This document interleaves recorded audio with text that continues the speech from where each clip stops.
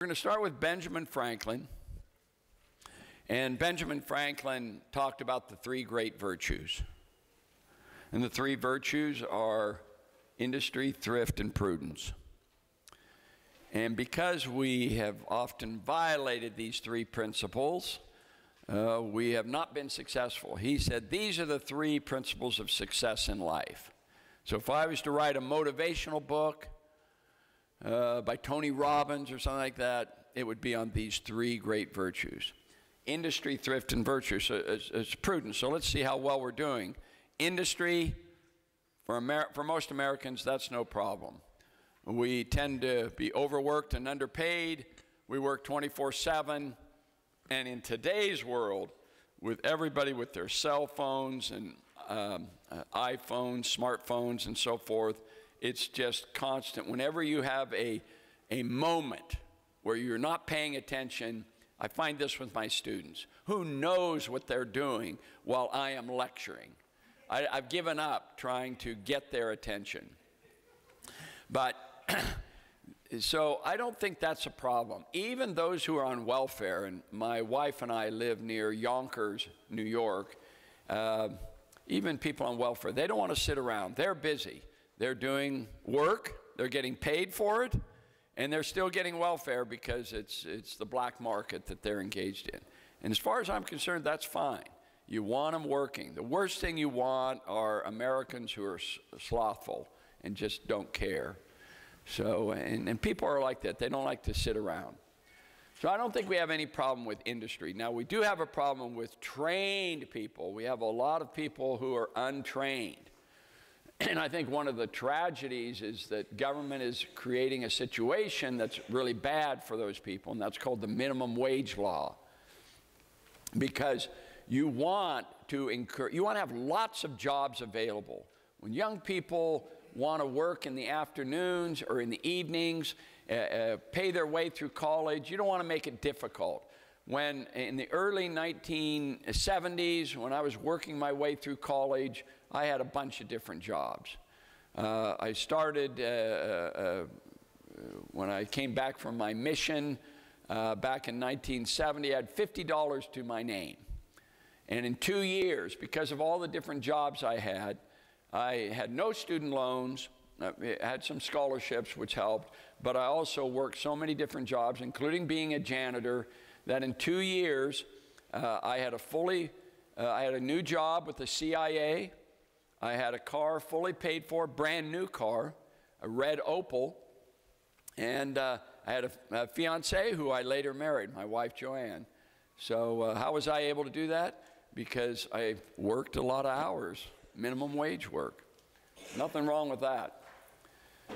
Thrift is another important one that I think we suffer from, because we live in a consumer society where we waste a lot of money. And so really the key, and especially young people, the hardest thing, one of my quotes in the Maxims is one of the hardest things in the world to do is for young people to save and for old people to spend. And I make this point all the time about spending because, as you know, people are always using all kinds of excuses, but mainly money excuses not to go somewhere. Oh, you want to go with us on that cruise? Oh, I can't afford it. Oh, do you want to go to Israel with us and walk where Jesus walked? Wouldn't that be really cool? No, I can't afford it. You want to come to Freedom Fest, the world's largest gathering of free minds in Las Vegas? $4.95 per person, $7.95 per couple. No, can't afford it. And I said, you know what? You're going to die a millionaire. Spend your money. So anyway, it's my personal view. Thrift is really important. And unfortunately, we're not a thrifty nation like we should be. But they are in Asia, they are in Europe, they are in Switzerland. And that's why they're catching up and surpassing us. The third one is prudence. Prudence. How many of us are prudent? You know, when I met in the New Orleans conference last November, or last October, several people came up to me and they said, I've lost 70% of my portfolio in the last 5 years. And I said, how's that possible when the stock market is reaching almost an all-time high? And they said, well, we came to the New Orleans conference, we went into the exhibit hall, we bought all those junior mining stocks, and we're down 70%. I said, you put all your money in that? Oh, yes. I bought into the financial terrorist report that the dollar is going to collapse. You need to get out of the stock market that was moving up and get into gold and silver that was moving down, a double whammy loss. I said, what are you doing here at the New Orleans conference? Oh, we're doubling down. That's what they said, doubling down. So you see, they violated the principle of prudence, which is diversification. In my class, Financial Economics at Chapman University, we talk about the modern portfolio theory, which says that diversification increases or reduces your risk and increases your return. So I think that's a really good approach. So Richest Man in Babylon is a wonderful book. I recommend. Any of you read The Richest Man in Babylon? Fantastic book. Highly recommend it. Tells the story of a certain man named Arcad. Far and wide was famed for his great wealth, famed for his liberality, generous in his charities, generous with his family, went to Freedom Fest every year. Well, that's not in there. Liberal in his own expenses, but nevertheless each year his wealth increased more rapidly than he spent it, mainly because no matter how much he spent, he always earned more. No matter how much he earned, he always held back a little bit and saved some. That's really important. There you are about savings. You can see, you've seen a little blip up. The media criticized Americans for saving during the financial crisis of 2008, but I thought it was a good thing. Now this is, of course, the scariest of all of the slides I'm going to show you. This is asset class returns versus the average investor, 20-year period from 1993 to 2013. So the best performing sector was energy. You can see the S&P 500 also had a decent return of almost 10% during this time period annually. You go down to 30-year treasuries, that returned 6%. You go over to gold, even gold, let's see, gold right there returned a little under 8%, so that's not bad. Then look at T-bills. T-bills returned about 3% during this time period. And then what's next to T-bills? The average investor only underperformed T-bills. How's that possible? Well, there's two reasons. One is trying to beat the market with cherry picking, buying individual stocks that we thought would do really well. That's what I specialize in my newsletter. So it's I give people what they want, and individual stocks tell a story. People love stories. So that's the popular way to go. But I also recommend mutual funds that have done really well over the years. And then the other one is trading, buying and selling to avoid a bear market. How many have suffered from that concern and ended up selling too soon, getting out of the market and seeing the market continue to move higher? Peter Lynch of the Magellan Fund, the most successful mutual fund in 15-year history from 1975 to 1990. Peter Lynch, how many remember him? Peter Lynch, oh good, almost all of you. He's written a book called One Up on Wall Street. Best performing mutual fund for 15 years. And he said that their studies showed that the average shareholder lost money on his fund. Why? Because when the market was going up, they said, oh, this can't last, I'm going to take my profits. Or when the market's going down, they panicked and they got out at the bottom. Both mistakes in the marketplace. So, as I say in the maxims of Wall Street, the hardest thing in the world to do is to hold on to your stocks during a bear market, right? You all agree with that? Well, guess what? The hardest thing to do in the world is to hold on to your stocks during a bull market. Now, those sound contradictory, don't they? And yet both of them are true. So buy and hold, that's a very tough thing to do, thick and thin. So I've written a book on this subject called Investing in One Lesson. Wall Street Exaggerates Everything. I wrote this, I came up with this title 20 years ago, but I just couldn't figure out what the lesson was. I thought, what a clever title, Investing in One Lesson. But then I couldn't figure out what the lesson was until a light came on. I said, wow, Wall Street exaggerates everything. The business of investing is not the same as investing in a business. So true. And of course, this chart, which I show every year at the Las Vegas Money Show, how many have seen this chart? A couple of you, but it's always worth seeing again. So what we have here is the blue line is the S&P 500, that's Wall Street. And the red line is the real economy, that's real GDP. So that's gone up with a few blips along the way. So there's a couple of things that's interesting about this chart. Number one is it starts the same, and 20 years, 25 years later, it ends the same, right? So does buy and hold work? Yes, it does. But, and the reason it works, by the way, is because we have essentially a free market capitalist system. Remember that. That's the only reason that the markets have a long-term upward trend. It's because we have free market capitalists. Despite every effort by our politicians, Congress, and presidents of the United States to thwart the American free enterprise spirit, we continue to have success and move ahead, all right? But how many of us are willing to, how many of us can handle the roller coaster ride? That's the problem, because we have a tendency to sell out at one point or another during this 25, 24-year period. That is the danger. But buy and hold does still work in the index markets. So my favorite way to beat the market is through dividends. Dividends don't lie. Of course, earnings lie, cash flow lies, revenues lie. Heck, even dividends lie to some extent, especially if they're paying out dividends that are return of capital, then they're a lie in a sense. So there's no such thing as a pure system, but I kind of like the dividend approach. My favorite story is IBM versus Exxon, Big Blue versus Big Oil. This is actually from Jeremy Siegel's study, which is very, very profound. So you have one growth stock and one value stock.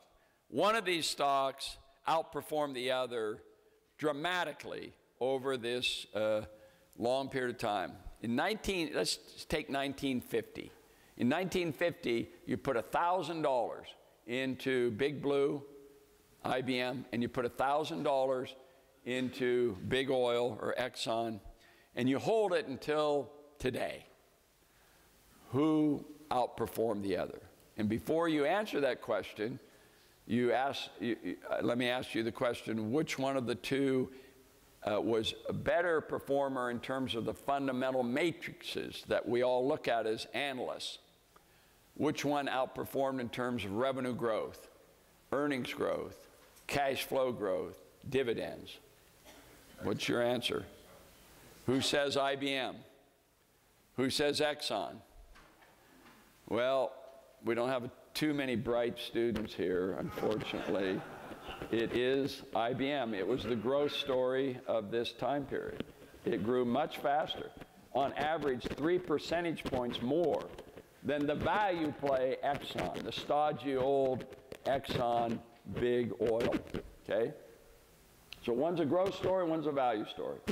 So with IBM, your $1,000 today is worth $600,000. Oh, I'm sorry, $800,000.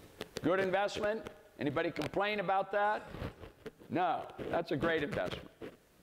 However, Exxon, $1.6 million. What's the difference? With my bright students out there, what's the reason for the difference? Dividends is incorrect. Anybody else want to give an answer? Gets an A. Valuation. During most of this period of time, investors constantly overvalued the growth stock, IBM. The PE ratio was constantly higher. So when you reinvested those dividends, dividends are an important factor here.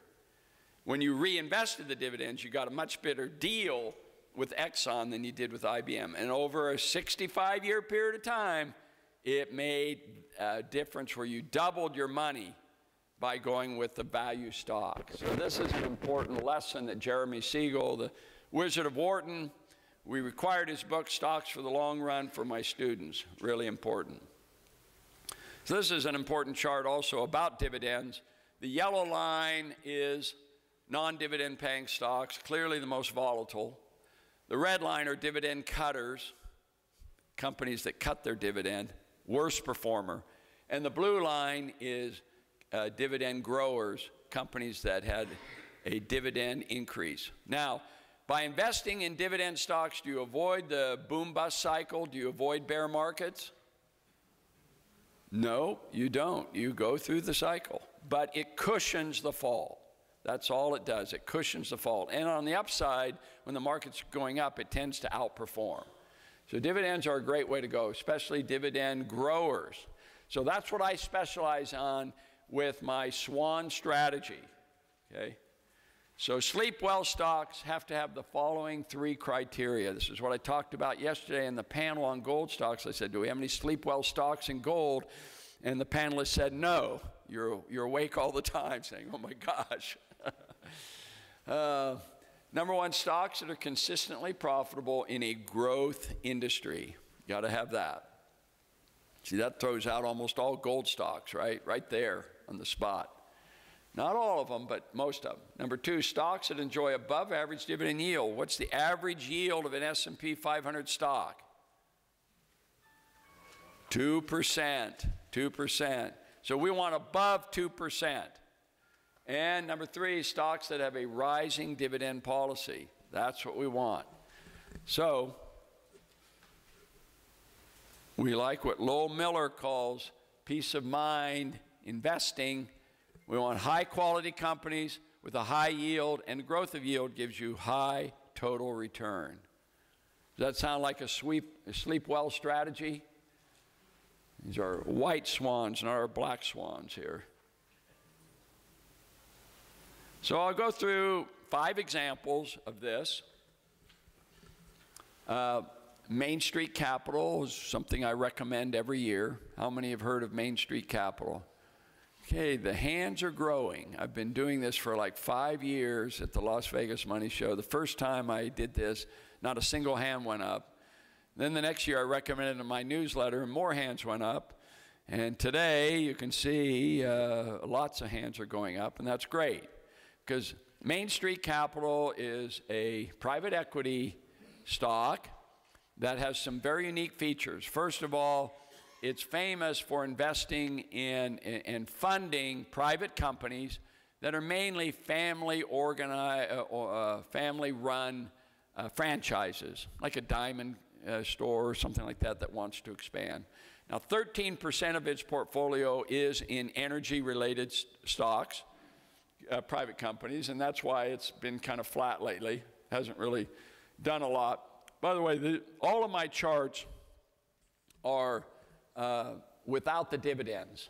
So it's not a total return chart. If you had a total return chart, this chart would blow your mind. It would really be impressive because it's been earning dividends of about 10% a year. This is the best of the breed of the business development companies.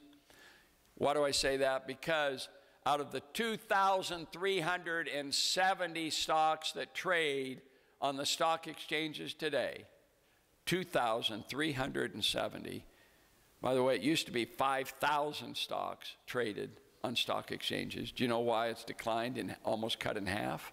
And why companies are going private or bankrupt? Regulation. We have several A students here. This is terrific.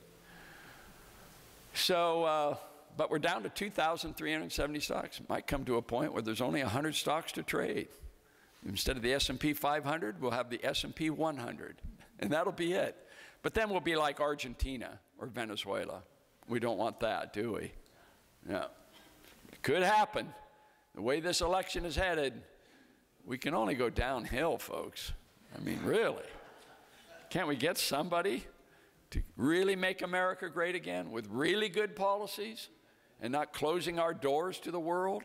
Oh, my gosh. Anyway. So Main Street Capital of 2,370 stocks, it has the most unique feature. It is the only stock that pays monthly dividends plus 2 special dividends a year. Average annual dividend yield of 10% right now. So the net asset value hasn't been moving much because they've been paying it out on dividends, but they get equity kickers when they fund these companies, these private companies. They try to get them to go public or to be bought out, and when they do, they get an equity benefit, and this happens from time to time, so that gives them capital gains. So I've been calling this the super annuity, because the average annuity, if you talk to the annuity people, the average annuity lifetime payout per month annualized is what? Anybody know what you get on your money? 3%. 3% is all you get on fixed annuities right now. This pays 10%, and I think we'll continue to pay 10%. Monthly dividends plus 2 special dividends, which they pay out regularly. So this is worth the price of this conference, which is 0, but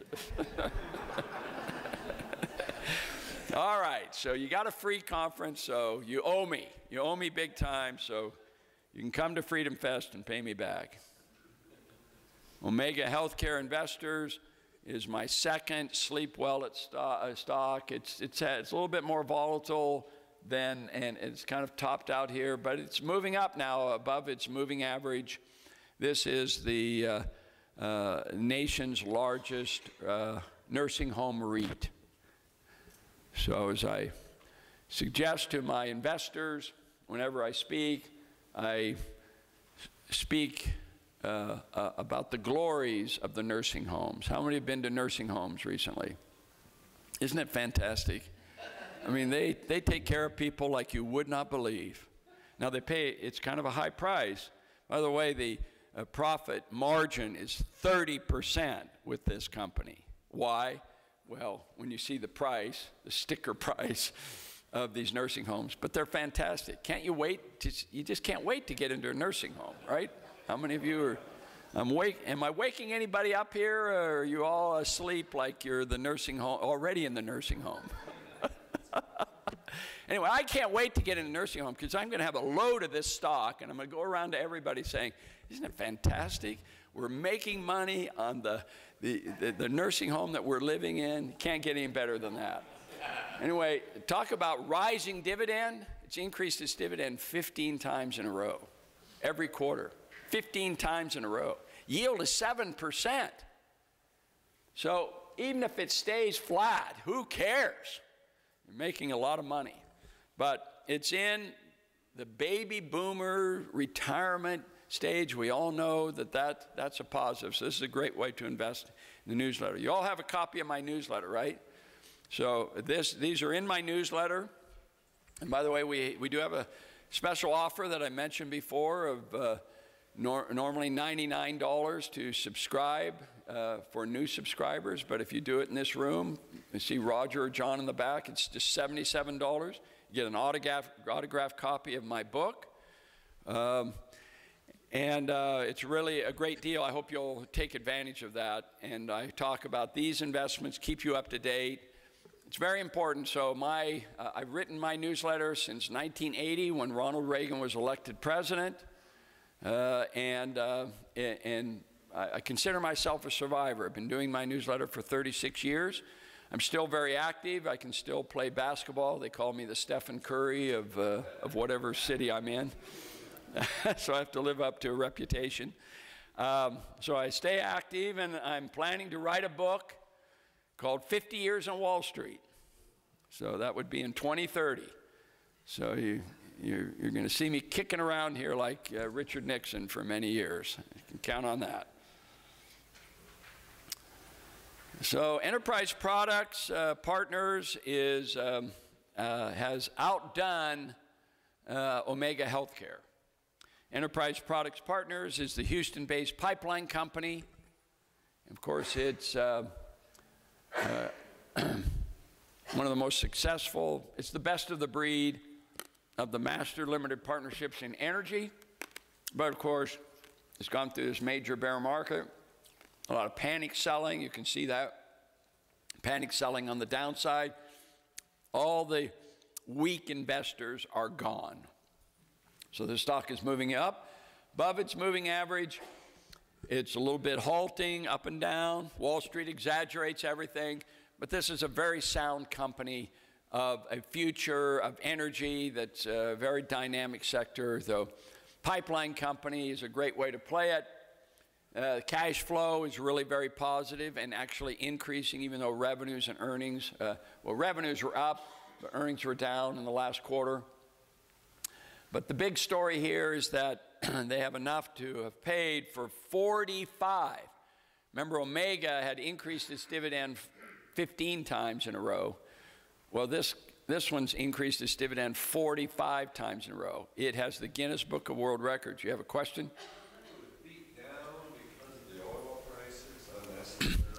Well, Wall Street exaggerates everything. Number one lesson in Wall Street, he's asking, was it beat down unnecessarily? Yes, all of the good analysts out there, including the Motley Fool, said that this was deeply oversold and was a screaming bargain. And we were making that point while it was dipping down there. It actually got under $20 a share. Normally, I use a stop order of around 20%. If a stock declines 20%, I'm out. But I made an exception with Enterprise Products because it was continuing to increase its dividend and cash flow was still very positive, and they were making enough money. It wasn't return of capital. But Enterprise did make some mistakes. They overexpanded with the pipeline boom going on with fracking and stuff. All of the pipeline companies overbuilt, including Enterprise, and it's a heavy debt industry. So they deserve to be hit a little bit, no doubt about that. But they're making a very strong comeback. And throughout that time period, they did not cut their dividend like a lot of other companies did.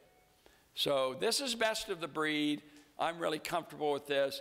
You may not sleep as well with this portfolio, but at least that's one that I think would be very positive, and I like this story a lot. Those of you who would really like to have a sleep well stock, the Swiss are famous for responding to the question, if I could put one stock certificate in a Swiss vault and leave it there for 50 years, what stock would it be? And the answer that was made in the 70s and 80s was what? What do you think that stock was? GM. No, not really. It was IBM. IBM was the stock the Swiss bankers would say put in and forget about it because it's going to be a winner. Well, it's Microsoft now. It's Microsoft. So Microsoft has a great track record. And what's interesting about Microsoft is that what I like about it is there's a lot of doubting Thomases out there. So what happens is there's an earnings surprise. The stock goes up on earnings because it beats estimates, and then all the doubting Thomases come out and it starts going down, down, down, down. And then they have an earnings surprise again, and the stock shoots up. And then you have the doubting Thomases down, down, down, down, down, down. And then the earnings comes out, and it shoots up again because it's a surprise, it's a positive. They can't believe it. And then it drops, dun, dun, dun, dun, dun. So it's dropping down, down, down, down because it had an earnings surprise. It's been drifting down. Earnings surprise coming up next month. So this is a good time to be buying Microsoft. Rising dividend policy, about 3% dividend. Has $55 billion in debt, but $110 billion in cash. So, new CEO from India, a very bright guy through over the years. So, and Microsoft, by the way, big announcement. Microsoft is coming to Freedom Fest, so that shows you we've really hit the big time when you have a company like that who's going to be speaking and talking about privacy issues and They're in league with Apple to defend the privacy of your cell phones and your telecommunications from the government snooping.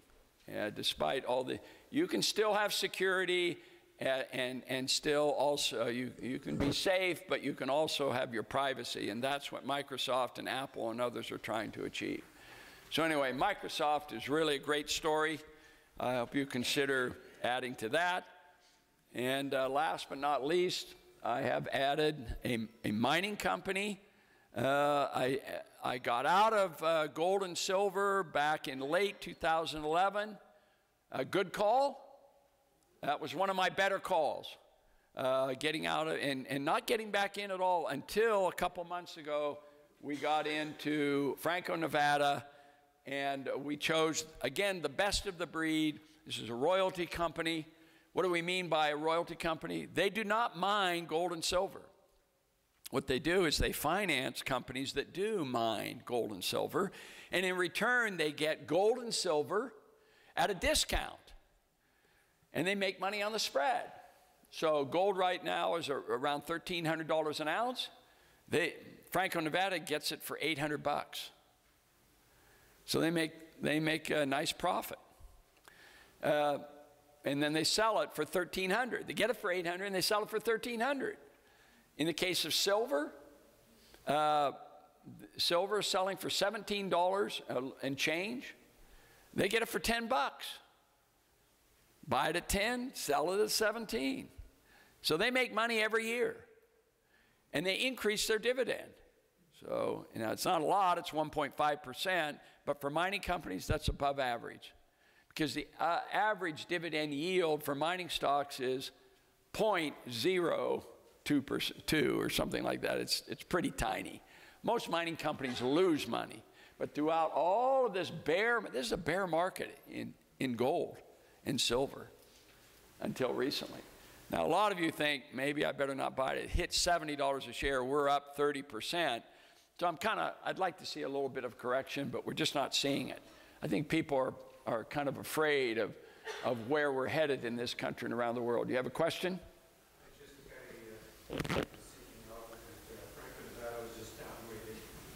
Yes, that's a good sign. I love it when these analysts say, oh my gosh, downgrading. So, the downgrading sometimes does affect stock prices. Sometimes it doesn't. It really varies. There's no predictability in the analysts upgrading or downgrading. Sometimes it really has a positive impact or a negative impact, and then sometimes it doesn't. So what's it selling at? Well, it was at 70. Maybe it got knocked down a little bit. Maybe that's your buying opportunity. It's hard to say. All right. By the way, Franco-Nevada has 18 employees. You know how many employees Goldcorp has? 250. So these streaming companies are, royalty companies, are really cost conscious. So you can count on these people coming through for you. A couple of quotes from the Maxims of Wall Street. This one from Steve Forbes, who said at Freedom Fest, everyone is a disciplined, long-term investor until the market goes down. Yeah, so true. There's just so much power in this book. I hope you all get a copy of this book. We have another. I brought 3 boxes, and we're only down to 1 box. So if you'd like a copy of this, it's $20 for the first copy, $10 for additional copies, because they're a beautiful, lightweight, for those of you who are traveling, lightweight book that you can take with you. And it's not just a quote book. I actually break them into various categories. Like I have sections on fundamental versus technical analysis, gold bugs, bull and bears, income investing. I have a whole section called How to Make $1 Million in the Stock Market.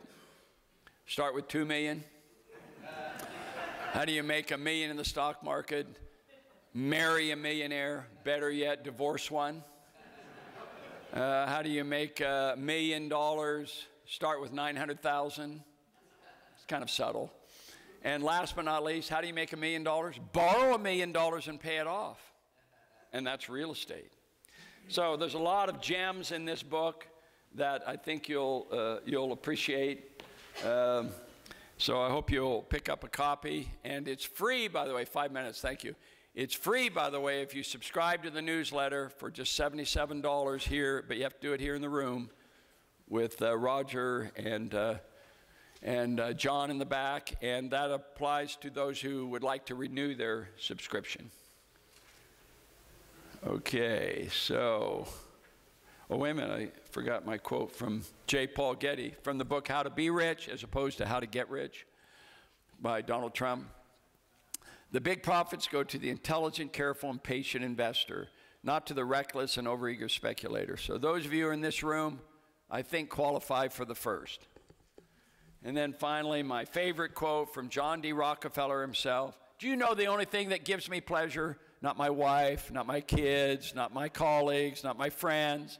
It's seeing my dividends come in. Oh, now how many fit that criteria? How many John D. Rockefellers do? Oh, we have one guy in the back. Yep. He and Joe Kennedy, they're close there like that. Yeah.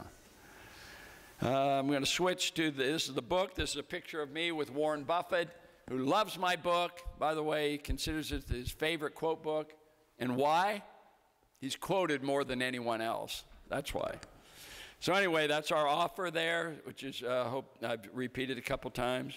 This is the Freedom Fest conference that Kim Githler allows me to recommend. She's a big supporter. She's kind of the godmother of Freedom Fest because she helped us get started. So here's a picture of me with Donald Trump from last year's Freedom Fest, which was on 7/11 in Las Vegas. How many were there? Standing room only in the celebrity ballroom. This guy, it was unbelievable. It was quite a circus. So anyway, my wife's kind of embarrassed about this picture because look where Donald Trump's hand is. and she said it was moving up. So anyway, that's Donald Trump. Great quote from Donald Trump. Skousens are so good looking, they belong in my cabinet. That's a fake quote, by the way, but he does promise people, believe me, all the time, stuff like that. Anyway, Freedom Fest is going to be huge, to quote Donald Trump. Our big speaker is going to be George Foreman, who sold his grill business for $138 million. We're very excited about having him come. And we just confirmed Senator Rand Paul coming, Judge Andrew Napolitano, Kennedy from Fox News is going to be there, so a lot of great people. I have a few minutes, so is there any questions you have on any of my investments or suggestions and so forth? Yes? Pardon?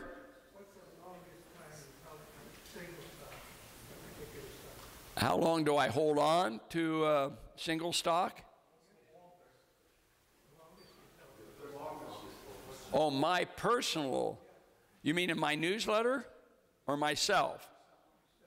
Oh, well, my biggest position right now is Main Street Capital in my own portfolio. Omega Healthcare and Enterprise Products are also in there. And I've held them since I found out about them 5 or 6 years ago. I haven't sold any of those positions. I consider them good long-term positions. So yes, those are important positions to have. So if you look in the newsletter, I pretty much have almost every investment that I recommend in my newsletter. And Mark Holbert, Financial Digest, that finally stopped publishing last month, his newsletter started the same time as my newsletter, so I outlived the guy who reviews newsletters. Anyway, he had me beating the market for the last 15 years. So I'd like to think that I've improved in my newsletter over time. I get lots of compliments and lots of letters from people who have done very well with my newsletter. Anyone here want to raise their hand and say they've done well with my newsletter?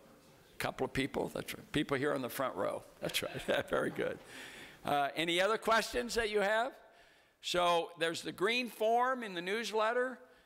Fill that out if you'd like a subscription, if you'd like a free copy of my book or several copies for friends. You have a question? Yes. Do you have an opinion on cigarette stocks in general and on Korea in particular? Yes, I've been recommending Philip Morris more than Altria, but we hold both of them in our Vice Fund. VICEX is the symbol. It's outperformed the market this year anytime there's uncertainty. It's just amazing to me, and they're still staying with their business of largely selling cigarettes. And it's a worldwide business, although Altria focuses primarily in the United States. Philip Morris is international. Philip Morris has outperformed Altria, but both of them continue to have a rising dividend policy. So strictly from an investment point of view, I mean, I'm not a big fan of cigarette smoking, but they still allow it in Las Vegas.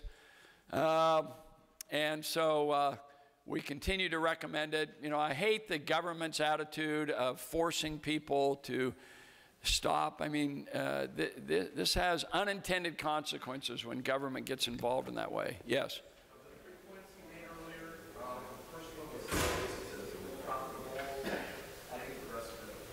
I didn't get the rest of your question. Yeah, the three were quality company that's making money in a growing industry, number one. Number two, it had to be an above average dividend, so I'm not buying new companies at all. Above average dividend, so it has to have a dividend program. And number three, it has to have a rising dividend program where it increases its dividend over time and does not cut its dividend at any time. So all of the stocks that I have up here qualified for a rising dividend policy, quality company, and so on. Well, with that, thank you all very much. Look forward to signing your books, and meet back there with Roger and John if you're interested in the newsletter. Thank you very much.